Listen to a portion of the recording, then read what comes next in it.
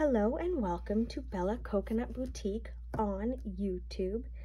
If this is your first time joining me, welcome. I am so excited for you to join in this pattern today. If you have joined me in previous patterns and you're back for more, thank you so much for coming back to watch more patterns by me.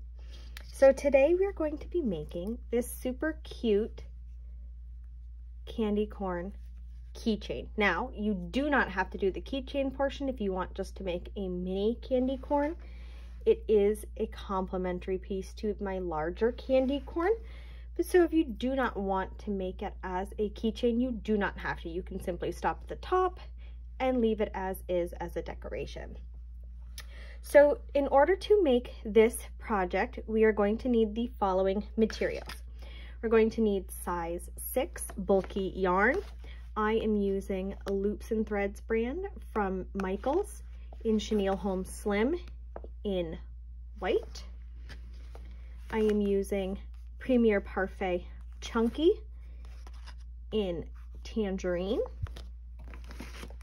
I bought this one off of Amazon. You can get them at Joann's Fabrics as well, or online at premieryarns.com. I am using Sweet Snuggles Light by Michaels Loops and Threads brand, and this one is in the color Daffodil.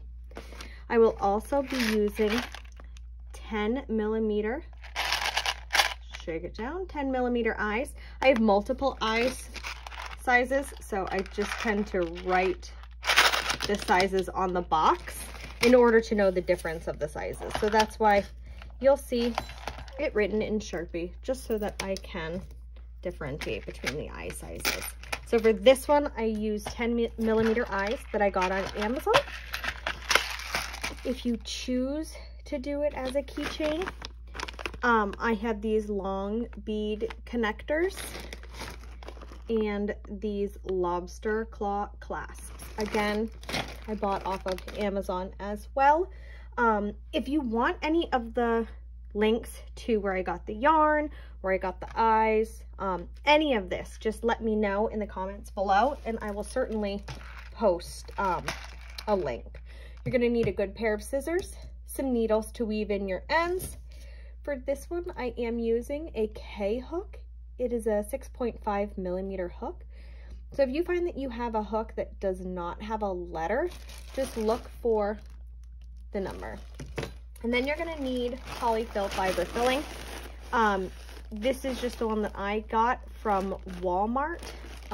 You can also get it from Joann's Fabrics, Amazon, probably Target. You can buy it in most places, Michaels. I just got mine at Walmart because they had the size bag that I was looking for. So those are the materials to start making this super sweet little candy corn. For this pattern, we're going to start off with our yellow yarn, and we're going to be working on both sides of the chain. So we're going to start with a slip stitch, and we're going to chain 7. So 1, 2, 3, 4, 5, 6, 7. Now we're going to be working in the second chain from the hook. So this would be the first chain. This one is the second chain. We're going to work in this second chain from the hook. We're going to do 2 single crochets. Because we're working on both sides of the yarn, make sure to only go under one loop because we need the other loop for the back side. So now that we've done 2 single crochets in that second chain from the hook, we're going to do 1 single crochet in the next 4 stitches. And in the last chain, we're going to do 4 single crochets. So this will make a rounded oval. So 1, 2, 3, and 4. So now we're going to be working on the back side of the chain. You're going to see kind of where it makes like an X. That's where we're going to go under. So now that we did 4 single crochets in the last chain from the last chain at the front, we're going to do 4 single crochets in the next 4 stitches till we reach the end. So 1, 2, 3, and 4. And now we're back to that first stitch that we did 2 single crochets in. Because we did 4 at this end, we need this end to equal 4 as well.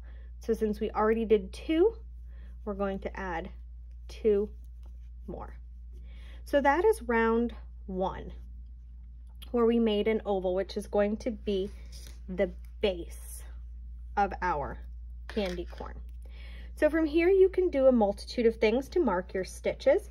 You can use a stitch marker, an actual stitch marker. It came in a needle set that I got again on Amazon. So if you want a link to those, you certainly can post a comment below and I will let you know where I got those. You can use the tail from the start. The only issue I have sometimes is that because this yarn is so fluffy, as I move the tail, bits of fluff come off. So sometimes I'll use the tail, sometimes I'll just count in my brain, sometimes I use a stitch marker, sometimes I use a bobby pin, or I'll just get a piece of acrylic yarn that doesn't shed. So sometimes I'll just grab any leftover acrylic yarn. So we finished round 1 and now we have 16 stitches. So for rounds 2, 3, and 4, we're going to do the same thing. We're going to do a single crochet all the way around, 3 rows. So rows 2, 3, and 4 are all going to be 16 single crochets. So we're only going to be working in the front loop. So when you look at your piece, you'll see you have a front loop and a back loop. Traditionally, when you do your stitches, you go under both loops. For this pattern, we're only going under the front loop piece. So just under this front part. And we're going to single crochet in the front loops only all the way around until we get back to our stitch marker. And at the end of round 2, this round, we should have a total of 16 stitches.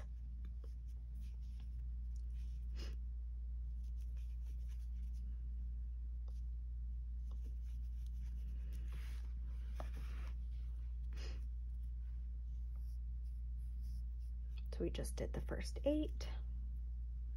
There's stitch 9, 10, again front loops only, 11, 12, 13, 14, 15, and 16. So we just finished round 2, 16 single crochets in the front loop only. You're going to repeat that 2 more times. So rounds 3 and 4 are going to be the exact same. You're just going to single crochet around. It'll be 16 single crochets per round for rounds 3 and 4 in the front loop only. So if you want to meet me back here, you can pause the video, finish your next 2 rounds, and then we'll get started on the next color. Do not finish the last stitch of round 4 yet. I will show you because we will be switching colors. So if you want to pause the video again, go ahead, and I will meet you back here when we're ending round 4. All right, so we're coming up on the last 2 stitches of round 4, and this is where we're going to be switching colors. So in your last stitch, you're going to start your single crochet. So you're going to put it under the front loop, yarn over, and pull through, but we're not going to finish it off yet. We're going to snip our yellow yarn, and we are done with that guy. And now we're going to switch to our orange. And we're going to finish the stitch off in orange. So you're going to put the orange over, pull through, and finish it off. So what that does is it finishes your stitch in a full color, and then now your next one is going to start with orange. So for rounds 5, 6, and 7, we are going to be working with the orange yarn, and we're going to decrease, then single crochet, decrease, and then single crochet around. So what I mean is that we're going to do 2 decreases each round in the next 3 rounds. So for this first round, round 5, we're going to decrease. Now I like to do the invisible decrease. So I put my hook under the front loop only of the first stitch, wrap it around, put my hook through the front loop only of the second stitch, then I yarn over, pull through, yarn over, pull through 2. So that creates that decrease. If you choose to do a decrease a different way, feel free to do so. That's just how I like to do my decreases. And then I'm going to tuck my tails under with the next 6 stitches. So we did a decrease. Now we're going to single crochet in the next 6 stitches. And I'm just tucking my tails under as I'm going around. So there's decrease 1, 2, 3, 4, 5, and 6. Now we're going to do that again. Decrease and then single crochet in the next 6. 2, 3, 4, 5, 6. So that brings us from 16 stitches down to 14. Now this next row we're going to do the exact same thing, but instead of single crocheting in 6, we're going to single crochet in 5. So we're going to decrease, single crochet in the next 5. 1, 2, 3, 4, 5, then repeat, decrease, and single crochet in the next 5. 1, 2, 3, 4, and 5. Round 7, we're going to do the same thing. We're going to decrease and then go into 4 stitches. So we'll decrease, single crochet in the next 4 stitches, 2, 3, 4, and we'll repeat that. We will decrease and single crochet in the next 4. 1, 2, 3, and 4. Now this is the last stitch of the orange color, so we're going to not finish that last stitch. We're going to trim off our yarn and we're going to move over to our white. So we'll finish the stitch in white. And we're going to do the same thing in this first round in white. Round 8, we are going to decrease and then single crochet in the first 3 stitches. So we're going to get under that loop, decrease, and single crochet in 3. 1, 2, and 3. And again, I'm just tucking my tails under and crocheting them in. And then tuck them in. Okay, so from here is where I like to start adding my eyes before I get any closer to closing it. So I'm only going to do half of the row, half of round 8, and then I'm going to attach my eyes before I get any narrower in the opening. So I'm going to take 2 eyes and 2 backs. Now because this is a small project, meaning it's not very thick, and the backs of these eyes, if you see, they're a bit sharp, I like to take a lighter and kind of burn them down. So we're going to put our eyes between round 6 and 7. So we have our base right here. So this was 1, 2, 3, 4, 5, 6, and 7. So I tend to put my eyes between rounds 6 and 7. Now you can put them as far apart as you'd like, as close as you'd like, however you want your eyes to sit. So when you see them, they do stick out, and I always get concerned that it's going to poke through the other side. So when I put my eyes on, I like to burn them and flatten the back. So I'm going to put the backings on. You're going to hear clicks when you push your eyes through. Might need to tuck your tails out of the way. All right, and so then what I do from here is I kind of burn my eyes on. So I will take my lighter and I will melt the back until it's lit, and it should start to kind of bubble. And then I will push it flat with the side of my lighter.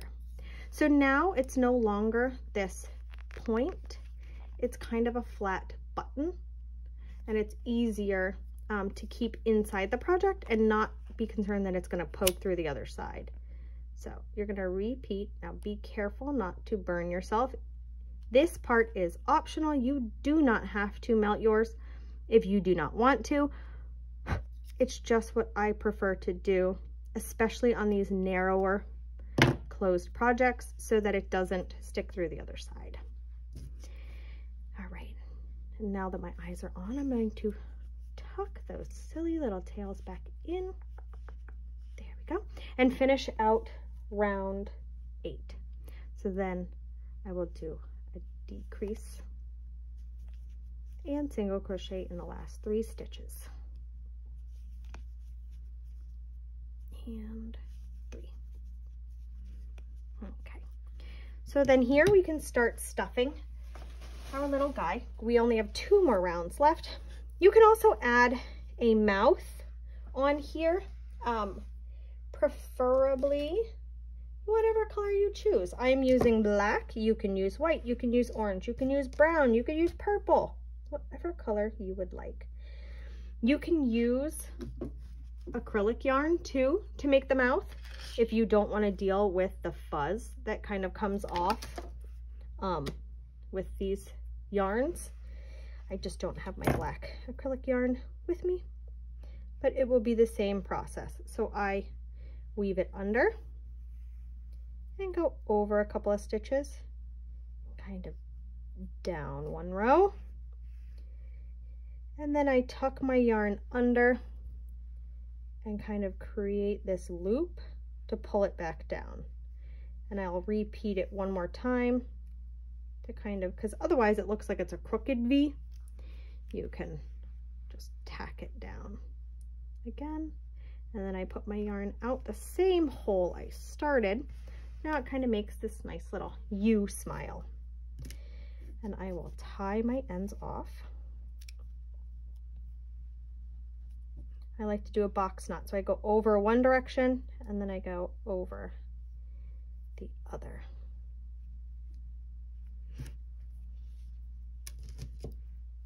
And then I'm just going to pull these tails into the body to get them away from the front. If you don't want to put a mouth on, you do not have to. So don't feel like this is mandatory. You can add a mouth or you can leave it plain. You don't even have to add the eyes if you don't want. So I'm just tucking those tails in. I'm going to snip off the extra and tuck it in. So now you can stuff your little guy and make it as firm as you want. You can stuff it so that it's really full and firm. You can stuff it so that it's squishy, however you want. All right, so stuff it as firm as you'd like, and then we will start to close him up. I'm going to take my marker out simply because I only have 2 rounds left. All right, there we go. So for round 9, I am going to single crochet front loops only in the 8 stitches. So 1, 2, 3, 4, 5, 6, 7, and 8. Okay. And then for that's round 9. So for round 10, we're going to close it up. So we're going to decrease across those 8 stitches. So we're going to decrease 4 times. All right, so So we're gonna go, again, I do the invisible decrease. So here is 1, decrease, 2,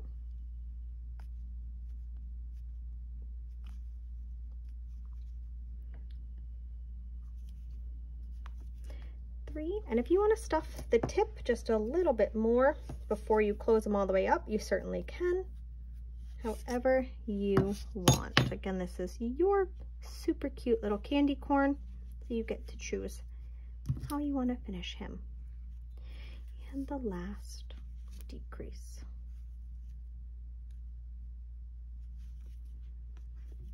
Okay, and then I just go under the next stitch and slip stitch to fasten off,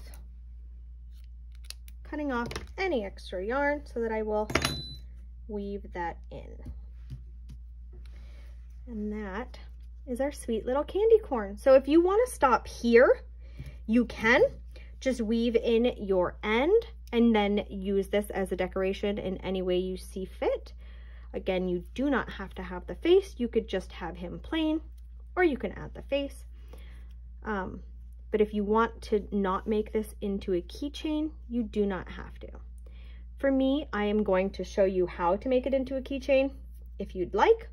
If you're not making the keychain, you can stop the video at this point, and I appreciate your support.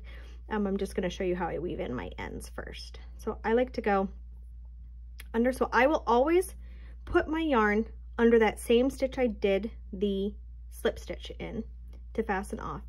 And then I just kind of go back and forth under the front loops of those 4 stitches that were our last decreases. And I pull, there we go. And now I'm just going to weave my yarn in. I like to go back and forth under several stitches across a row, kind of a bob and weave zigzag. So I will work them back and forth.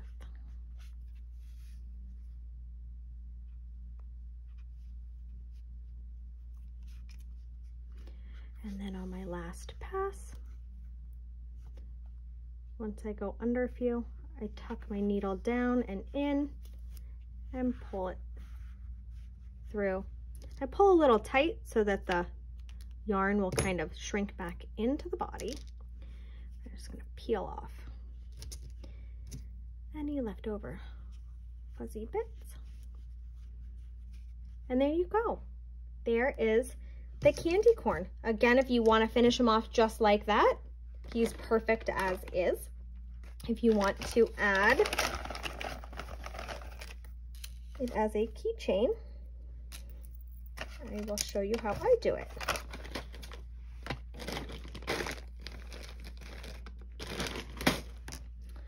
So I've tried pulling the ball chain through some loops with a hook, and I don't like, personally, I don't like how it works because I tend to accidentally grab stuffing with my hook and it pulls it out the stitches.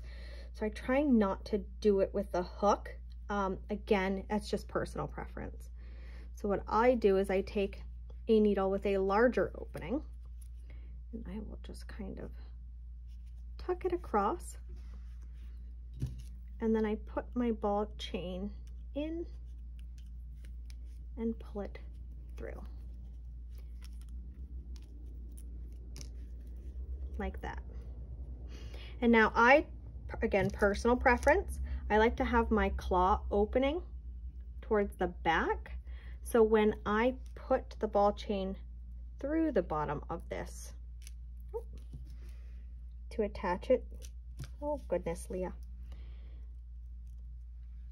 I have the clasp opening facing the back. I'll show you what I mean with that. So now when it's hanging, the claw opening is towards the back. So when you clip it onto something, this is the front. But that's it. That is how I make my mini candy corn keychain, or just a mini candy corn with or without the face. If you like this video, please like and share. Please comment below if you want links for any of the items that I used during this project. Make sure that you subscribe and get notifications so that when I add more patterns like this one, this guy is going to be added later on as well. But if you don't subscribe or sign up for notifications, you won't know that I've added a new pattern. So make sure you subscribe to this channel so that you get notified when more patterns are uploaded for you to follow.